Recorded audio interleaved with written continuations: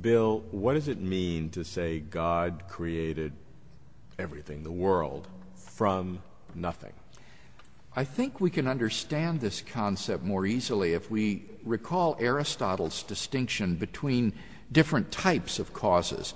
Aristotle said one type of cause is what he called an efficient cause. An efficient cause is a cause that produces the effect in being. It produces the effect in existence. An example of this would be Michelangelo being the efficient cause of the statue called the David. He is the one who sculpted, who made the David.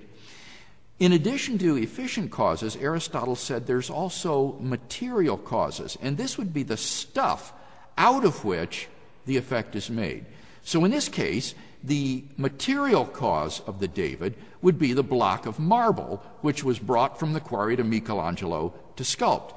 So that when you ask about the cause of the David, you would say that Michelangelo is its efficient cause, but the marble block is the material cause. Now, with that distinction in mind, the doctrine of creation is the view that God is the efficient cause. Made it happen. Exactly. Of all reality exterior to himself, and that there is no material cause of that reality. There was no pre-existing stuff. Exactly. In other words, it's a rejection of any kind of metaphysical dualism, that originally there was God and some kind of other stuff which God over fashioned. Against God, yes, which he fashioned or shaped into a world. Rather, God is the efficient cause of the world and everything in it. All matter and energy, space and time themselves have been brought into being by God at a certain point in time. So the doctrine of creation, again, would be the doctrine that God has brought everything other than himself into being without any material cause. So let's layer on this the latest thinking in cosmology, which brings everything back to a point in time, a small fraction of a second, 10 to the minus 40 something, who knows how small, incredibly small time period, an incredibly small space in which there is violent energy, extremely hot, energetic, from which everything later develops. Yes. Where do we get that from? Well, on the Christian view, that initial singularity or initial space-time boundary is brought into being by God. And I think one of the most exciting out of nothing. nothing. Out of nothing, yes, without any material cause. And he is the cause of all the energy and mass in the universe and of space and time themselves, the framework in which matter and energy exist. And one of the most exciting developments of contemporary cosmology is that it has brought this doctrine of creation out of nothing into mainstream science and mainstream thinking. For centuries, the Judeo-Christian tradition held to the doctrine of creation out of nothing in the face of ancient Greek philosophy, modern Enlightenment naturalism, and modern materialism and idealism, all of which said that the universe is eternal and uncreated. And in the face of almost universal opposition, the Judeo-Christian tradition has held to the fact of creation out of nothing. And then dramatically, during the course of the 20th century, against all expectation, this prediction was verified by modern science, which has established rigorously that there is a past boundary to the universe before which literally nothing existed. Now, there are two different views on that, other than what you're saying. From the theological point of view, there are some theologians who would say, even today, that there is no deep theological stake in the difference between a creation from nothing or God sort of sustaining eternally this eternal world. So let's deal with that first. You're entirely correct about that, and I think that this represents, to be quite frank, a retreat on the part of certain theologians in the face of this sort of opposition from naturalism, materialism, and idealism that I spoke of a moment ago.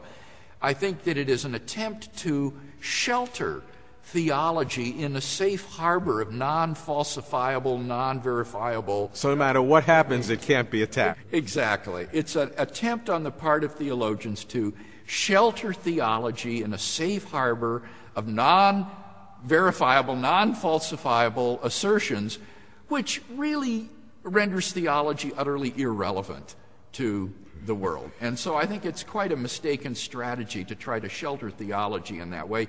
And frankly, it doesn't need sheltering because, as I say, I think that the best evidence of contemporary cosmology is strongly confirmatory of the doctrine of creation. Now, from the cosmologist's point of view, many would take the same data and not come to your conclusion.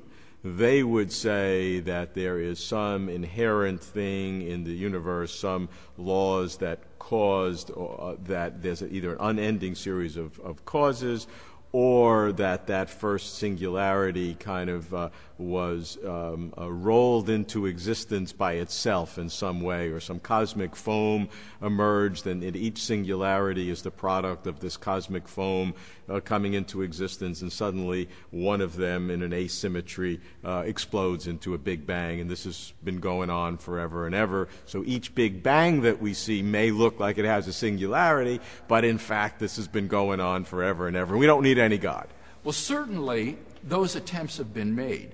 But in one sense, the history of 20th century cosmology has been the history of one failed attempt after another to avert the absolute beginning predicted in the standard Big Bang model. We've seen the steady state model, we've seen oscillating models of the universe, we've seen vacuum fluctuation models, chaotic inflationary models, quantum gravity models, most recently the so-called ekpyrotic cyclical models of the universe, all of these attempting to avoid the absolute beginning predicted in the standard model. And one after another, these theories have either been falsified by the data or shown to be mathematically inconsistent, or else they have been shown to imply the very beginning of the universe that they sought to avoid. So I think that the prevailing view among contemporary cosmologists is that the universe cannot be eternal in the past, but that there is a past space-time boundary that represents the absolute beginning of the cosmos. I think that some of those arguments would say, though, that you can't determine that this recent experience of a Big Bang is once you go beyond that, either a membrane, different dimensions, or some of these different theories could have oscillations before the Big Bang that we'd never have access to. And maybe that's non-falsifiable, but I don't think those are eliminated. Well, you're alluding, I think, there to Paul Steinhardt and Neil Turok's so-called brain cosmology, which is an attempt to exploit string theory to develop an eternally oscillating universe in higher dimensions. And they tried to extend this infinitely into the past. But what was discovered in 2003, in the fall of that year, by three cosmologists, Alexander Vilenkin, Arvind Borde, and Alan Guth, the father of inflationary cosmology, through their theorem, they were able to demonstrate that even these models cannot be extended infinitely into the past, but that there has to be a past boundary at some point that represents the beginning of the universe. So even these brain cosmologies and higher dimensional cosmologies, which are really very metaphysical in character, have been shown to be non-infinitely extendable into the past. That is to say that they must have a past boundary. So while the case is by no means open and shut, I mean, the very nature of science is that its results are always provisional. They're always tentative. I think we can say with great confidence that the person who believes in the creation of the universe out of nothing stands solidly within mainstream science today. Minimally, we can say that. And that's quite different from the previous 2,000 years of speculation about the origin of the universe.